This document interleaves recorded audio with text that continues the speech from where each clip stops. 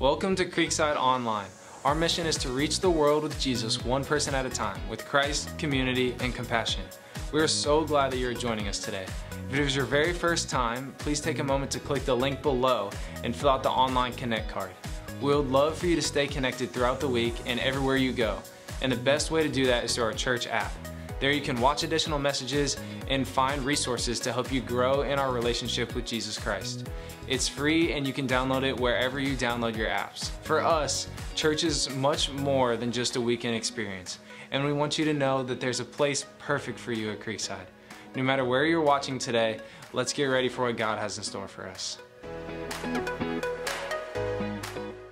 Church, I got to tell you, man, we've been in this series that is dear and near to my heart because I honestly know if we begin to practice these things that we've been talking about, I mean, your life trajectory, true change will come in everybody's life. That is my hope, that is my dream, that is my prayer for you as we've gone through this living in the overflow. It's really about building our lives on Christ, on his principles in the Bible. You know Christ came. If you believe in him, he came for our good. He came for our good and to give us an abundant life, a fulfilling life, a rich life, but it also requires that we have to kind of step into the path of his blessing. And that's what we want to talk about. We're going to kind of do a pivot and a shift today a little bit in this series. And the subtitle is Compassion in Action. And you're going to see we are actually challenging each one of us this month to start stepping in the way of that blessing of God. And I'm really excited because today I'm going to introduce you to the guy that wrote this book that I've been recommending. The soul strength that we've been talking about, and maybe you've picked it up in Next Steps area. Several have, and they're beginning to look at it. And I'll tell you, it's all about relationships, all about doing life better. It's really an incredible book. But we have actually flown in the author to this book, Dr. Alhgrim, and he's going to be talking to us today. So I'm so excited for you to hear from him. And I'm going to have him come up right now. We give a warm welcome to Alan as I keep talking about him. So Alan is an author. He is also a leader. He's led a mega church out in Colorado, great big church out there, and a mentor. As a result, he's been mentoring pastors all over the United States. And in fact, he just spent a little bit of time, a couple days, mentoring some guys down in St. Augustine and has such rich wisdom because of that. He's an incredible speaker. We're so excited for him to be here today. And I've talked to him quite often. He leads these covenant groups, these covenant ministries for pastors to keep pastors healthy. I don't know if you're familiar, but pastors are struggling all over the United States, especially through COVID and different things. And this is an incredible ministry to build up our churches. And so that's why you're going to really get a lot out of this message today. And I want to introduce him to you by just kind of bantering a little bit and having a little fun with some questions, Alan. Is this like cutting into my time? A little bit, but it's just, yeah, come on. So I just need to ask you, are you an Android or an iPhone person? iPhone. Oh, that was quick. Good. All right, you already got some fans out there. Very good. I could talk to you. I need some help. Okay. Okay. How about singing or dancing? Well, of course, that'd be incredible at both, but probably more singing because my wife is embarrassed by any attempt at dancing with me. With me. Okay. Fiction or nonfiction in books? I go nonfiction. Nonfiction. Oh, wow. Okay. Yeah. Stay away from that fiction stuff. No, I read some of it, but yeah. I just like, I'm looking for solid stuff. So. Okay. Well, we'll see now whether or not your forecast is fiction or nonfiction. So next week, the Super Bowl is playing. So we have the Chiefs versus the Eagles. Do you have a pick? I definitely have a preference. Ah, okay. Okay. Definitely go with my close friend Patrick. I wish he was, but I go with the Chiefs. Okay. All right, go with the Chiefs. All right, there we go. And our last question, Valentine's Day is right around the corner. Linda, your wife, couldn't be here today, but we know that she'll visit us from time to time because you come through here sometimes, and we'll see her. But you're making me nervous, Chuck. I know. She's probably watching online, so be careful now. Favorite gift to Linda during Valentine's, is it chocolate or roses? Oh, she'd go dark chocolate. Absolutely. All right, Absolutely. There we go. Let's give a warm welcome again to Dr. Dalton. Well, it is a delight for me to be here with you today. And frankly, it's a little bit of a surprise. I've only been here a couple times prior, visiting with my family. And here I am. Okay, so I am curious. How many here have only been here, worshiped here? Could be your first time, but first or second time here. How many in that category? You've only been here once or twice. Let me see who you are. Okay? All right. Okay. Great. All right. Now, I've got some news for you. You could be the next guest preacher here. Okay? Because truly, evidently all it takes is you just come a couple times and you get invited to speak. So, think about this. If you were, like I've been here 2 times, and then here I am, okay? If you were invited to speak, what topic, you could pick any topic, what topic would you preach on? Now, when Pastor Chuck first surprised me, and he did with this opportunity, he then surprised me again with the topic. I want you to know I did not pick this topic. As it happens, I am delighted with the surprise assignment because I just told him again this morning, this is one of my all-time favorites. That's because I believe the decision to live generously will absolutely change the trajectory of your life and even the legacy of your life. I know this is true. So, are you ready for God to surprise you today and for God to use you to surprise others? Yes. Well, one person, okay. And let me answer seriously. Are you ready for God to surprise you today? Okay? Ready for God to use you to surprise others? Well, this is going to surprise Chuck. Okay. So, last minute kind of deal. Here's how this goes. Listen carefully. I was not expecting to do this until just a few moments ago. I want you to realize it's a cashless society. We all get that. Everybody's right. But what you got to do is this. You got to ask somebody near you. You're going to have 20 seconds. Do you have any cash you would be willing to share that you will not get back? Cash that would be used as a sermon illustration. Okay? Ask somebody else. This can't be you. They've got to ask you, okay? Let's see what happens. 20 seconds to ask somebody else, you got any cash you would be willing to give up to use for a sermon illustration, and I want you two to see who you might ask, maybe standing right here. I'm eating my own cooking. Are you ready, set, go. 20 seconds. Come here. You get the two. No. Andrew, Emily, come here. All right. Are you going to ask me anything? Do you have any cash? Okay. All right. Okay. Thank you. Okay. All right. Now, I just picked on my 2 favorite grandkids here, okay?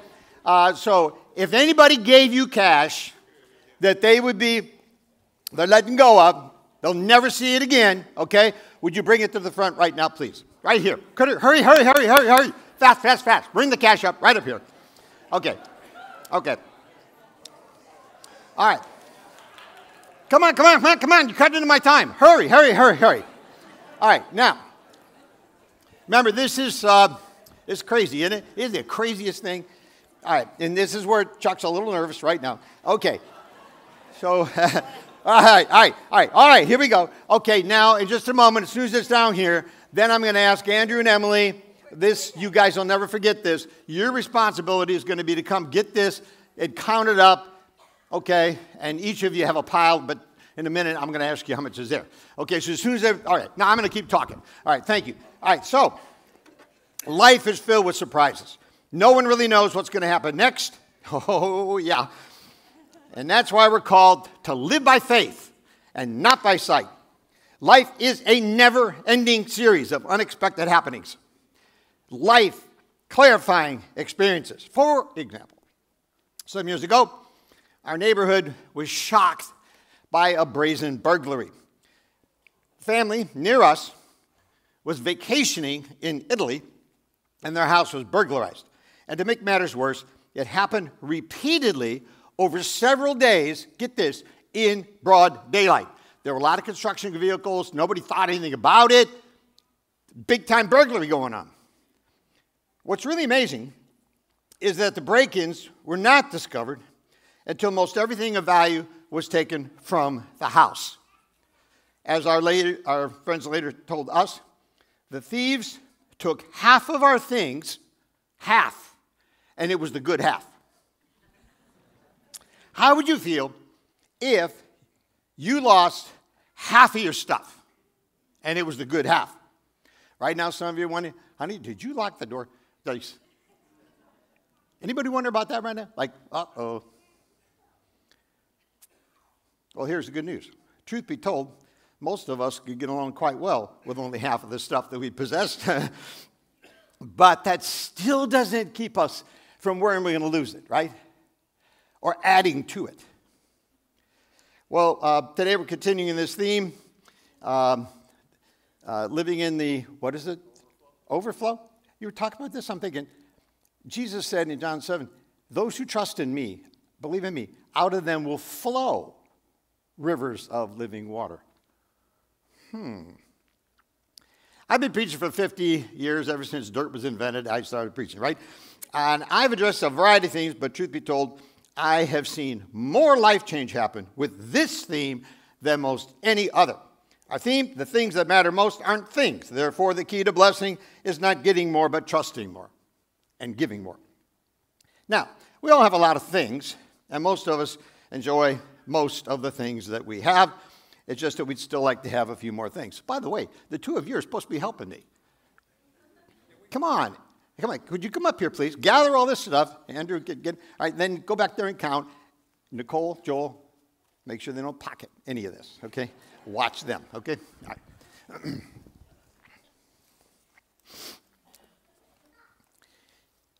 The challenge we have is thinking biblically, because we're swimming against the culture on this, guys. This is what the Bible says. Solomon says this in Proverbs 3. Honor the Lord with your wealth and with the best part of everything you produce. Then he will fill your barns with grain, and your vats will overflow with good wine. Malachi, prophet Malachi, last book of the Old Testament, says, bring all the tithes into the storehouse so that there will be enough food in the temple. If you do, says the Lord of heaven's armies, I will open the windows of heaven for you, and I will pour out a blessing so great you won't have enough room to take it in. Put me to the test. The only time that phrase is used in Scripture. Jesus said, it's more blessed to give than to receive. Now, I don't know if you've noticed it before or not, but the Bible frequently talks about money and material things. Jesus said more about that subject than about heaven and hell. In fact, Jesus frequently used money as an illustration, which is what we're doing today. And he talked about money actually as a means of blessing. So, what if, I'm going to ask you the question, think about this. What if the key to blessing is not getting more, but trusting more and giving more? I found an article in Money Magazine years back on the topic of 3 ways to cut financial stress. Anybody want to cut that? I was intrigued that the author noted that writing a check was among the top 3 most important things to do. Isn't that crazy?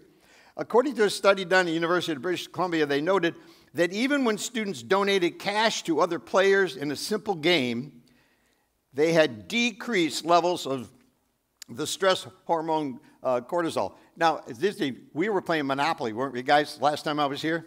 Who won big time, by the way, on that? I'm just curious. Refresh my memory. Who won?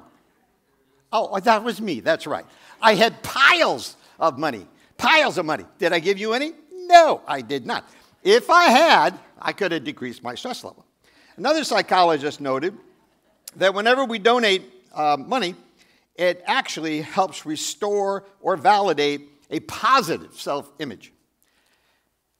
Now, Jesus wasn't first concerned about your positive self-image, okay?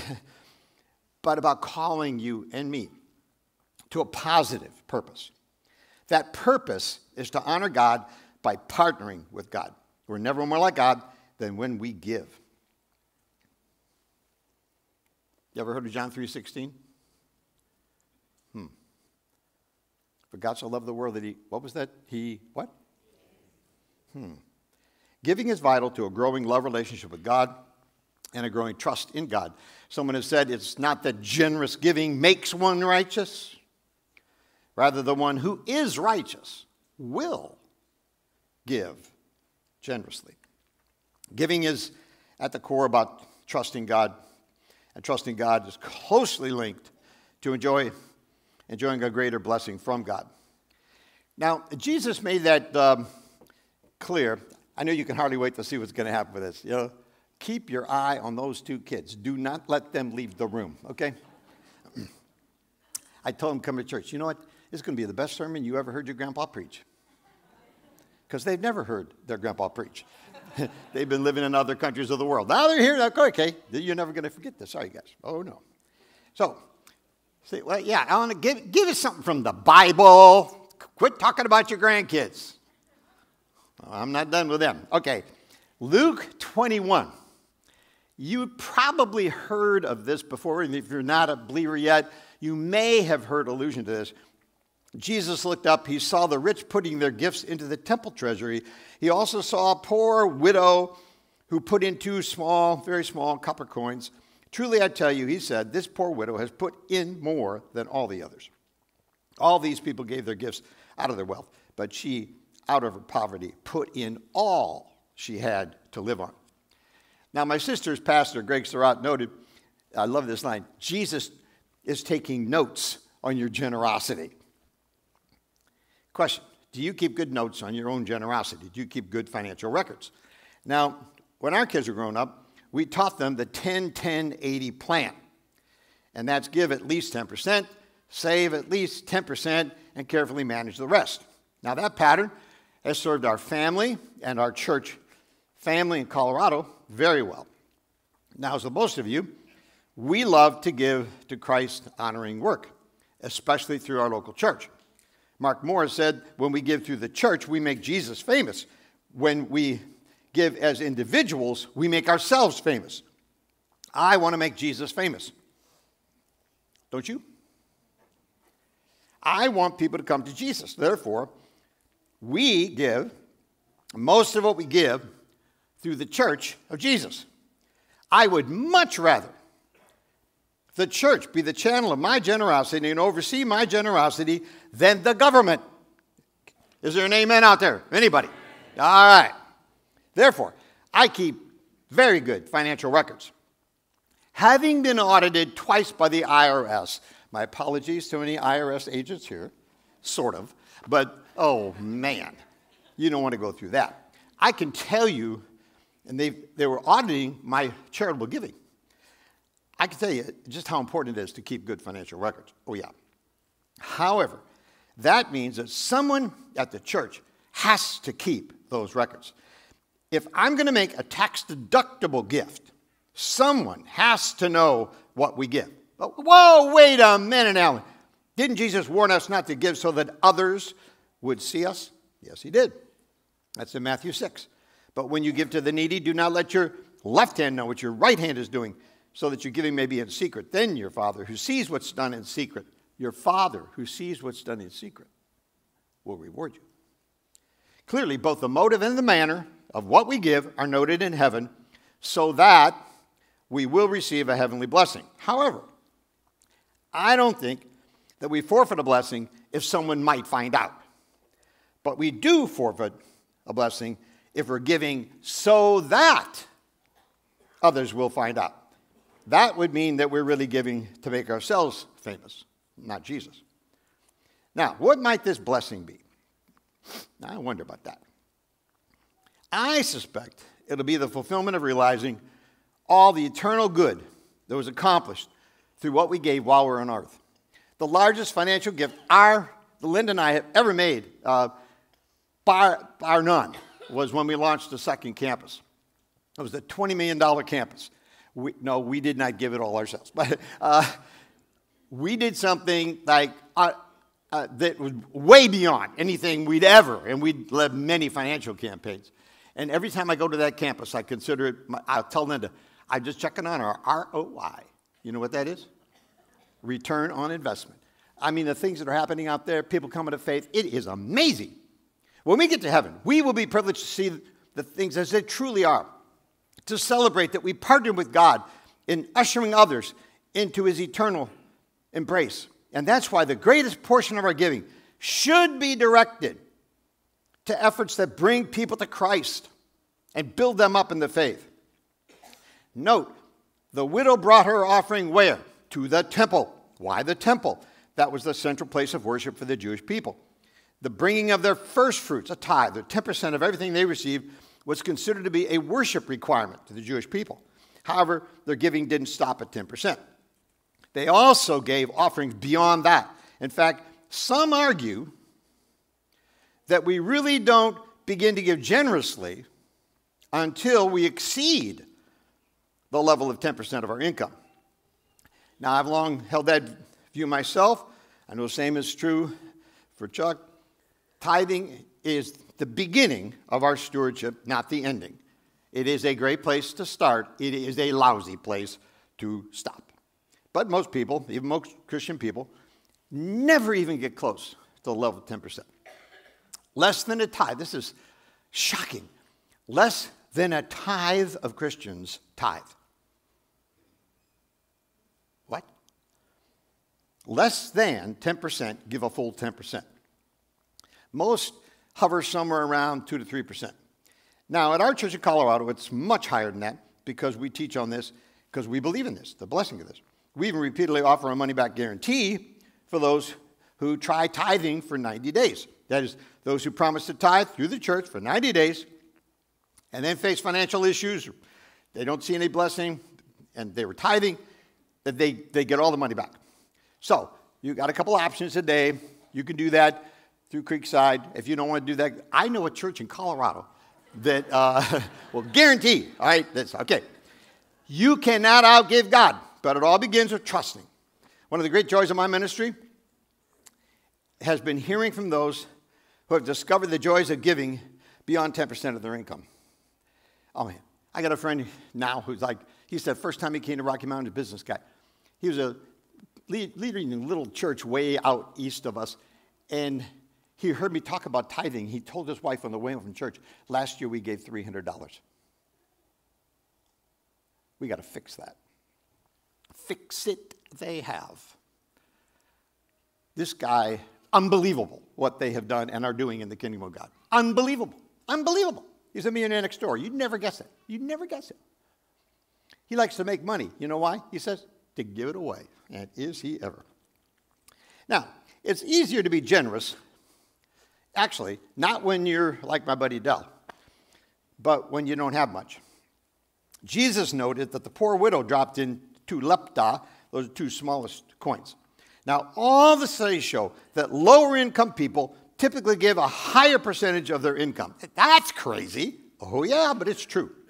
Often, the more money we have, the more our money has us. We start thinking in terms of security. We start thinking in terms of investment. We start thinking in terms of improving our standard of living.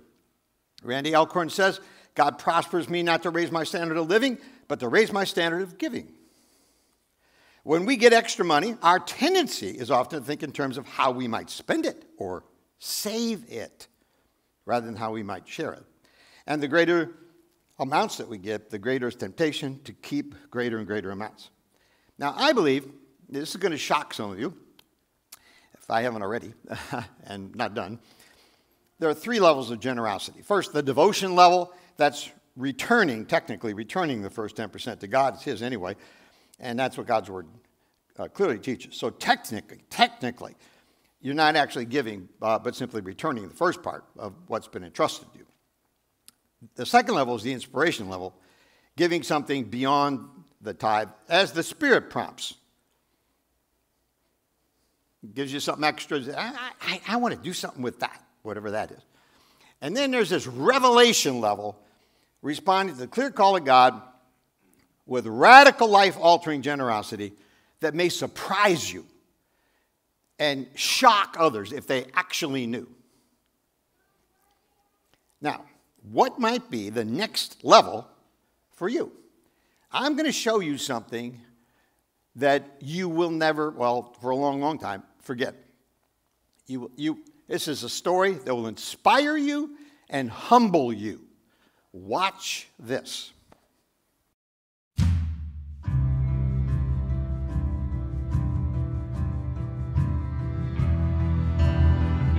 I had an accident and my hip was broken in so many pieces. I have 2 rods in my hip. She's an angel among us. If you watch her in the bread company, everyone comes in to see Catherine. You know, we sell the bread, but I feel like there are some people who specifically come with prayer requests, and I go pray for them. One day when we were sharing, she said she was in need of a different car, that her car was needing expensive repairs. I had been saving money, but I knew it wasn't enough, so I knew I would take a few years to save for it. So a couple months later, I went in and I said, Catherine, how's your car fund coming? And she said, I gave it all away. And I looked at her and she said there was a widow in need, and I gave her the $5,000. I struggled a lot when I gave that money. And I said, I feel okay, but do you think I did the right thing? I mean, I cannot give what I don't have, so I just gave what I had. I was shocked, and so I come home and I tell Pete that we needed to help Catherine with her car fund. He looked at me and he said, no, I think we need to buy Catherine a car. And I said, okay, great. Pete called Scott and said, do you know Catherine at Great Harvest? And he said, yes, he did. Pete said, well, we'd like to buy her a car. He asked Pete, do you want to use your new car? And it just hit him right in the face. Why would he ask me that? Of course I would want a used car. That's good enough. He just paused for a moment and he said, I want a new car. And he said it was silent on the phone for a few seconds. And Scott said, whoa, I want to help. And so he pitched in some. So she came to the bakery and she asked me, if you were to buy a car, what kind of a car would you like? I said, Debbie, I'm not really planning to buy a car. But she said, oh, just tell me.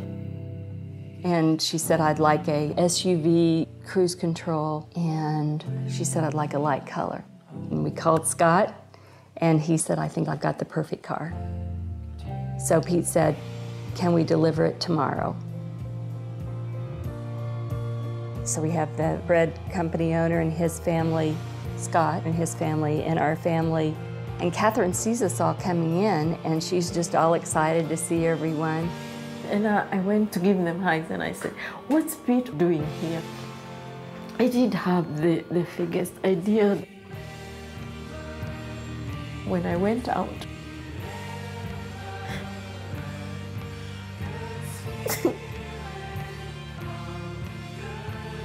And so we walked her over to the car. We said, Catherine, this is your new car. So, I said, for me? This is for me? I said, oh, I knew God had many cars, but I didn't know He had a new one for me. So, God had new cars for me? We all stood there in tears as we saw the joy on Catherine's face. And we got to be a part of it. And the joy of that was unbelievable.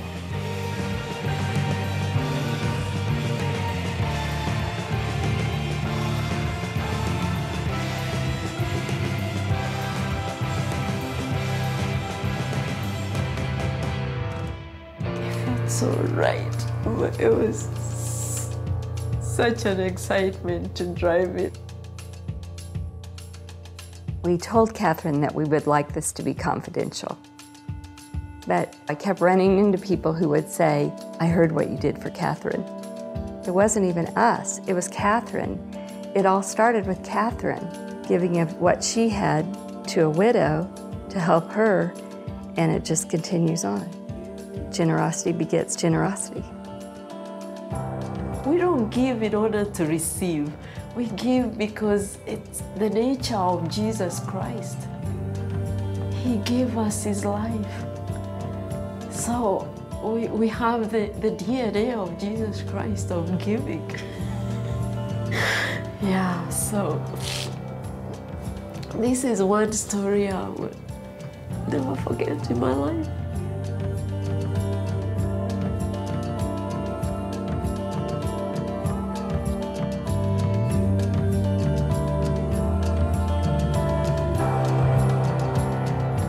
Is that not amazing? Every time I see that. By the way, did you spot the license plate? You know what that was? Jireh, for those of you who know. Jehovah Jireh, the God who provides. Could that be put on your car? We're never more like God than when we give. Todd Harper has said, I've never met an unhappy, generous person. It's been said that the only antidote for the materialism of our time is giving, because giving is the opposite of greed. Henry Nouwen says, in order to become like the Father, we must be as generous as the Father is generous. Every time I take a step in the direction of generosity, I know that I'm moving from fear, well, I have enough, we'll be okay, to faith, to love. The key to blessing is not getting more, but trusting. Trusting more, giving more. In fact, giving sets off, as you're going to see, an exponential cycle of blessing. I love Psalm 112. They share freely, they give generously to those in need. Their good deeds will be remembered. Their good deeds, maybe not you, but their deeds are going to be remembered forever. They'll have influence and honor. When I read that one day, I penciled in my Bible, joyful generosity is the finest legacy. How do you want to be remembered? Okay, let's have some fun. Okay, guys. Andrew, Emily, you're pretty good with math. Well, maybe not great, but if you like me. But how much is in that pile? $1,198. Chuck, does this exceed your expectation? Yeah. We just talked about this before we walked in here. Well, let's see what happens. Okay. Put it in two piles. All right. Now, I don't want to embarrass anybody, but I really need your help. I remember there's a couple over here, there's a little gal right in here. It's the only ones I can see with the lights on my face. I need 2 volunteers, okay, who would be willing to do this for us. Take half of this pile and think of somebody, some cause, Christ-honoring cause that make you feel good, that would bless in Jesus' name, but you cannot give it back to this church. Remember, the money was given to give away, okay? Now, would anybody that raised their hand as first, second time people be willing to help me out? I'm not going to be embarrassed standing up here, okay? Would somebody do that, okay? Okay, would you come, please? I need one more. One more of the guests. Okay. Oh, how about that? Come on. Oh, all right, so here's how this goes. Now, well, you could do it. So bless them with this, okay? Make sure you get their Driver's license, get information from them. No. All right, but, all right, so would you do this?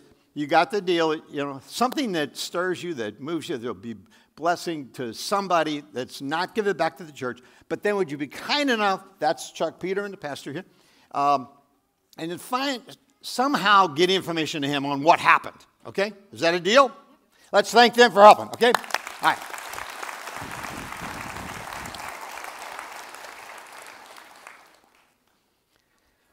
Joyful generosity. Joyful generosity. No. Joyful generosity. If it's keep it. Keep it.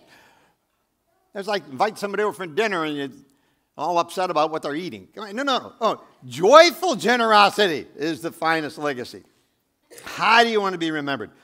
On the last day, it's not going to matter the house you live in, the car you drove, the size of your 401k. The only thing that's going to matter is what we did with Jesus. With Jesus. And for Jesus. You remember way back, an hour and a half ago, whenever I started preaching,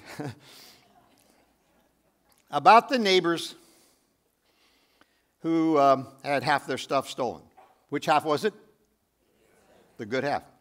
I talked with them when they returned. I'll never forget this moment. They returned from their Italian vacation. And I was amazed at how unaffected they were by the burglary. I told them, when I was 9 years old, somebody broke into our house in Chicago, and they stole stuff. And I was so angry. In fact, they broke a window and a door to get in, and there was blood there, and I was happy about it. I'm a little embarrassed to say that, but I was like, that guy, I hope they bled a lot, you know. I was really upset. And so I told Brian and Andrea this. And they said, well, Alan, the timing of the burglary is what was so amazing. Not just because we were in Italy at the time, but because we had just toured the village of Assisi where St. Francis had lived centuries ago as a Roman Catholic pair. Francis had been born into the home of a wealthy merchant, but gave it all up to serve the poor. His sacrificial lifestyle eventually led to a great affection from the people of his village and caused great inspiration worldwide, and that inspiration continues to this day, as it is right now. So I'm telling you this. In fact, our neighbors were exceedingly inspired by his example when they were touring the village of Assisi and heard the story all over again. Get this. As they boarded the tour bus, they were gripped with his extraordinary legacy of generosity.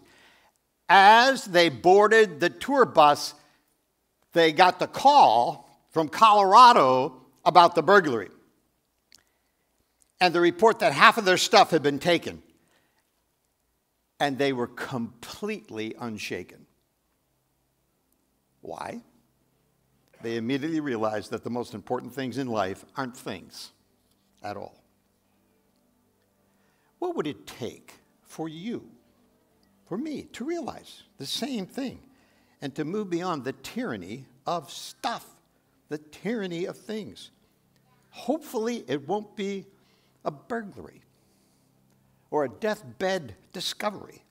By God's grace, may we each determine to live for that which will live on throughout all eternity. May we each determine to enjoy a rich relationship with God and a legacy of generosity in the kingdom of God. This I know, the things that matter most aren't things. Therefore, the key to blessing is not getting more, but trusting more, and therefore giving more. As followers of Christ, we are all on a journey of generosity.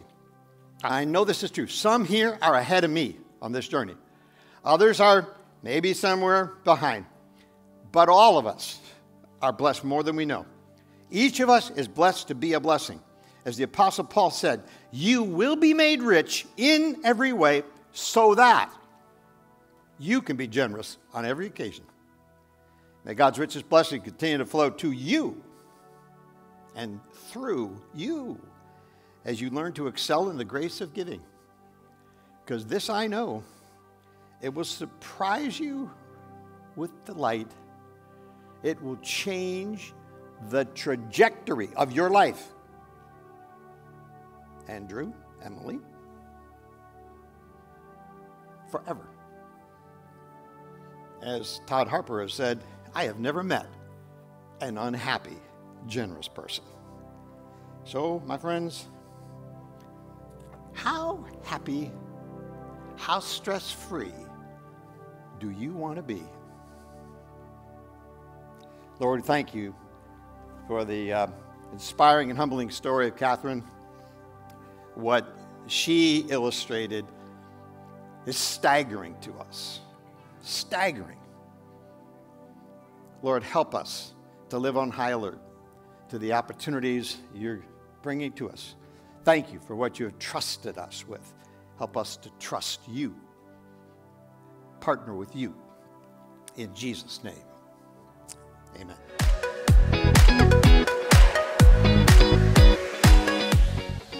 Thank you so much for being here with us today. We hope the message you just listened to had an impact on you.